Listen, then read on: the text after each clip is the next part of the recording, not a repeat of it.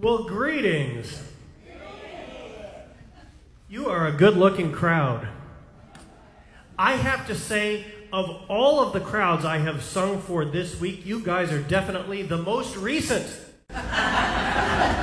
My name is Jeremy. I want to thank all y'all for having me today. And of course, Creative Aging. Oh, Susanna, what? 'Cause I come from Alabama with a banjo on my knee.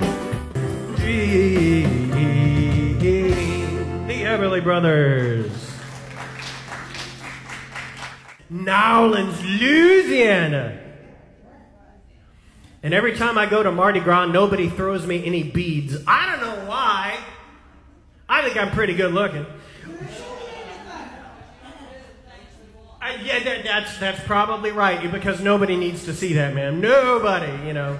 Especially like after 50 and the testosterone plummets, nobody needs to see this, okay? Nobody.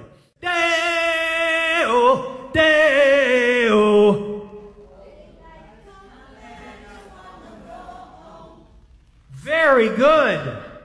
Matilda, Matilda, Matilda, she take me Monday and Monday is Wednesday. Everybody, clap your hands, clap your hands, clap your hands.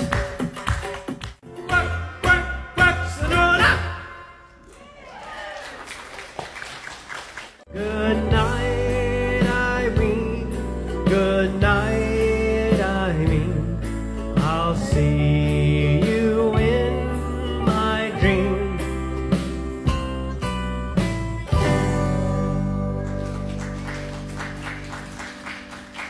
And if you grew up in the 1970s, there was only one man's songs, one, that you needed to know to sing around that campfire. One man, no other.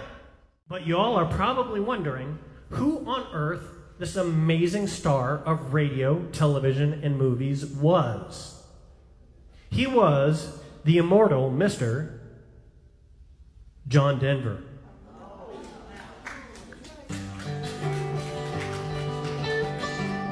Please sing with me. Almost heaven, West Virginia, take me home down country road.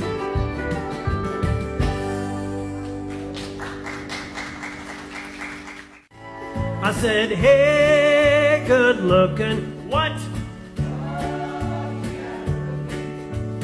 How's about cooking something